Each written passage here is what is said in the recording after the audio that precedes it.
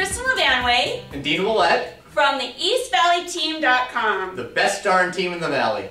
And we're here to answer your Phoenix real estate frequently asked questions. Today's question, how can I tell if an agent I'm interviewing is a good short sale agent?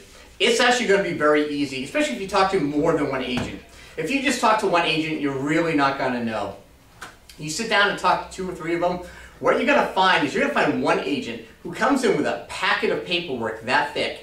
There's a complete process that they use to get the short sale done. They're going to make you fill out all their forms, give you all the information up front, and going to be completely ready to do the short sale. You're going to know as soon as you talk to that agent that they're the ones that has a system in place to get a short sale done. Yeah, a short sale agent has really two jobs. One is to sell your house, and one is to manage the short sale negotiations with the bank. That is a huge job, and if you aren't prepared for that, and you don't have a system in place, 9 times out of 10, 99 times out of 100, it's gonna get messed up.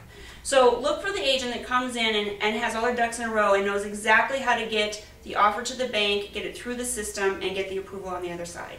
The designation is not going to get the approval Right. done. You can get a designation by writing a check. Absolutely. A designation doesn't mean you're a bad agent, but it definitely doesn't mean you're a good agent either.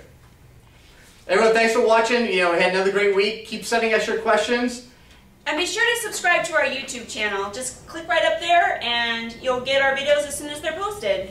See you next week.